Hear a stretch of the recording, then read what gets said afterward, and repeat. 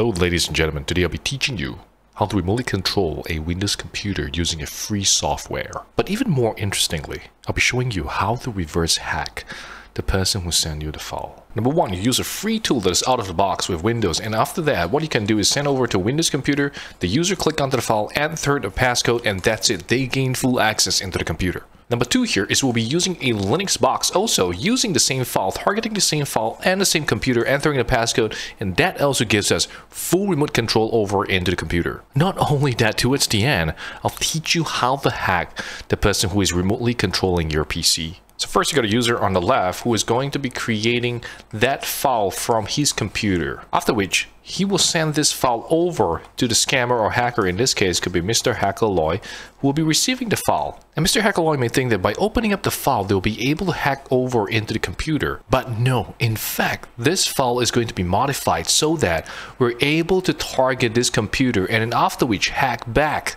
into Mr. Hackerloy. So yes, we'll be hacking the hacker back. So right in front of us, we have our target computer. And all you gotta do is go to the bottom left, enter help, and you can see the following right here. Invite someone to connect to your PC and help you, or offer to help someone. Invite someone you trust to hack you. To help you.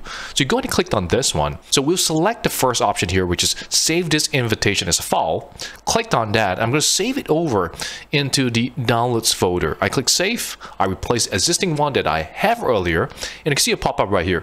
Windows Remote Assistance. And all we got to do right now is head over to another computer, double click onto the file, and you'll be able to enter these passcode, and done, you have remote control of the entire PC. And right now I'm on another computer. This is going to be the computer that will be doing the hacking. So what I can see here is I have the invitation.msrc incident. I double clicked on this and it's a pop-up right here that states remote assistance. Enter the password to connect to the remote computer. As you can see right here, if I've entered the password, all I gotta do is click OK, and you go back over into the target computer and you click yes, you want to allow, and done.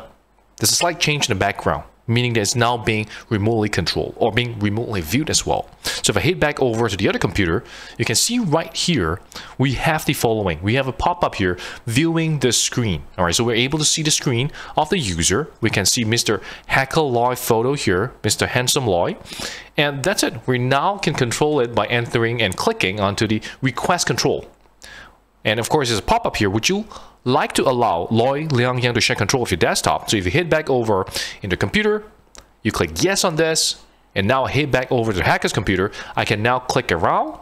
I can remotely control the PC. As simple as that. And yes, of course, we could absolutely do it in Kali Linux too. So all you got to do is go ahead and open up Terminal. And once you're in Terminal, all you got to do is download that file or receive it as an email, whichever the way you want to get that file.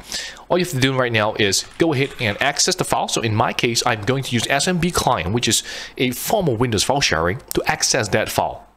So I enter SMB client followed by / Windows Hacker / downloads, or -u Loy Liang Yang. Hit enter on this, enter the password, hit enter, and what we have here now is saying go ahead and enter get invitation.msrc incident. Hit enter on this, quit, done. We now have the file. We can use the file to remotely control the computer. Now you can see here in the command line, I enter the following: x3rdp invitation.msrc incident followed by /assistance and the password. Okay, so once you hit enter on this, you get a pop-up, and this pop-up going back into the target computer. I click yes. Would you like to allow Loy Liang to connect to your computer? Yes on this. You see a slight change in the background, the desktop background. I head back over in Kali Linux. You can see right here we have remote control of the computer. Now the thing is, what if we can modify the file and send it over to the user so that we can hack them? Wouldn't that be interesting? What we can do now is go ahead and inspect this file, which is invitation.msrc incident. Right click on this, right, open with Notepad, and you can see the following. Let me go ahead and go back to the original file. That was the malicious payload, by the way. So I go over to downloads. I don't right click on this. I click open with, I click Notepad. And you can see some information here. So this is an XML file. And we have the following information of like $XML version equal upload info, upload data. We got username equal Loy Liang Yang.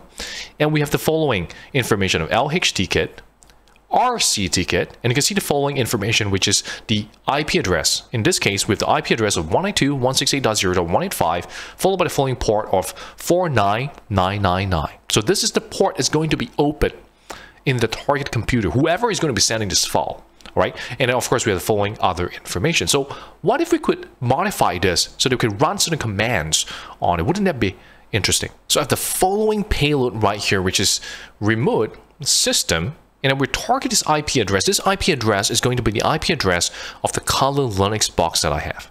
And of course the port number and a specific file here called xxe.xml, and we'll run the following remote, root, as well as OOB. And this attack method is called the XML external entity attack method. And we have the following information right here in Kali Linux, which will be hosting this xxe.xml file. And the first one we're taking in is we are looking at system.ini followed by windows update.log, and we will display them as payload 1, payload 2. So this will be the information that we're receiving in our Kali Linux server. And all I gotta do right now is head over to terminal.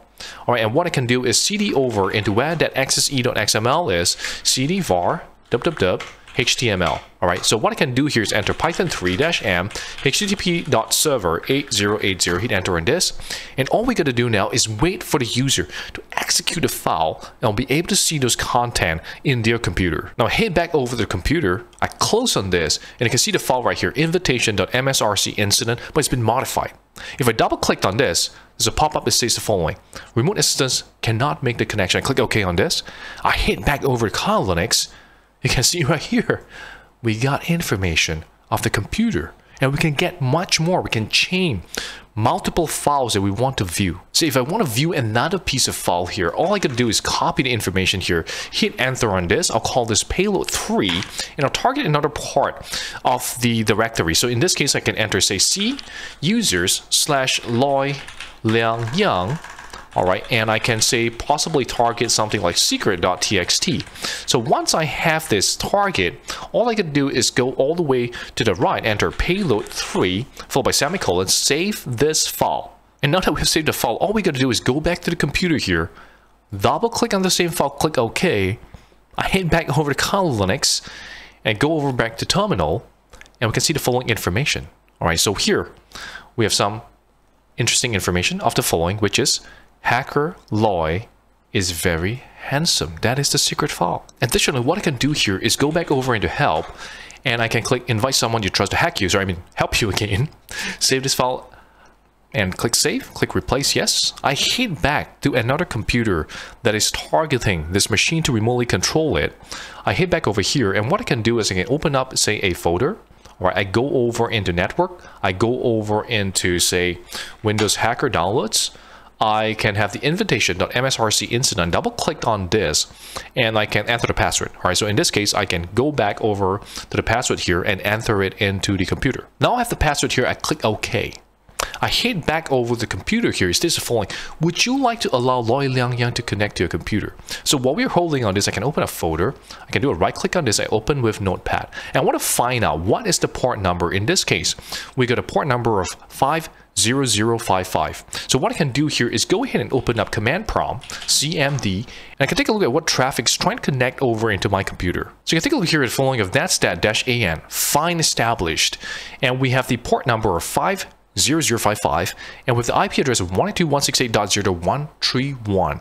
So this is the target IP address that we can go after. And now I head back over to Kali Linux, and we scan this IP address to see what ports are open so that we can target it. And there's a highly likelihood RDP could be enabled along with it, as with many scammers. And boom, you can see right here, we have completely scanned a computer, and we see one port here, 3389, which typically represents remote desktop protocol, which means that we could try brute forcing the login for it. Now you can see right here with following instructions. We're using Hydra to brute force the RDP login. So once you're ready, hit enter on this, and we're now brute forcing the different types of usernames, passwords, and see which one to get a hit, and boom, we got a hit right here. See the following.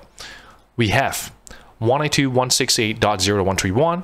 Login is Loi Liang Yang, and a password of 123456778. And all we got to do right now is use the same tool, X3RDP. Username Loi Liang Yang, password 123456778, and the IP address.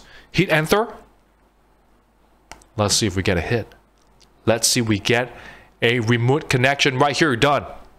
We can now remotely control the PC. We are in. You can see it right here.